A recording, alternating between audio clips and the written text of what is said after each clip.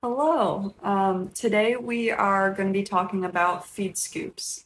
So obviously, there is a whole bunch of different feed scoops out there. Um, and when someone says, "Oh, how much do you feed?" Usually you just say, scoop twice a day. But what is that scoop? So I mean, it could be a coffee can, it could be a 3-quart scoop, one of those plastic ones, it could be one of those big metal ones. So it really varies. So what's great about us is that we have scoops made for our feeds so that you can know how many pounds you are feeding. And you don't have to do the math. You don't have to figure it out too hard. You could just say, hey, I have this horse. He is this many pounds, and I do this with him.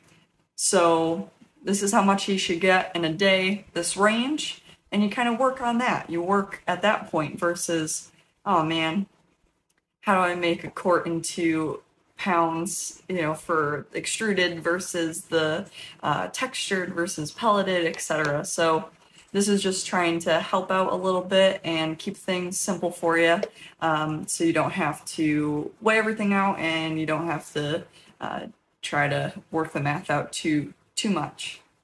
So for this one here, I just want to show you quick. It has our extruded, our pelleted, our textured, and extruded textured.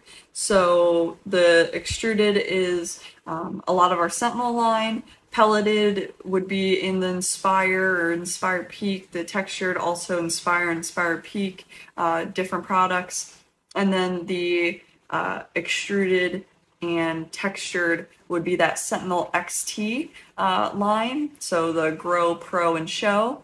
Dozer is on the Pro. So just to give you an example, he gets one scoop twice a day, except we know that this scoop for one of them filled to the brim is 2.4 pounds. So he's getting 4.8 pounds a day of this. So next is our little green scoop.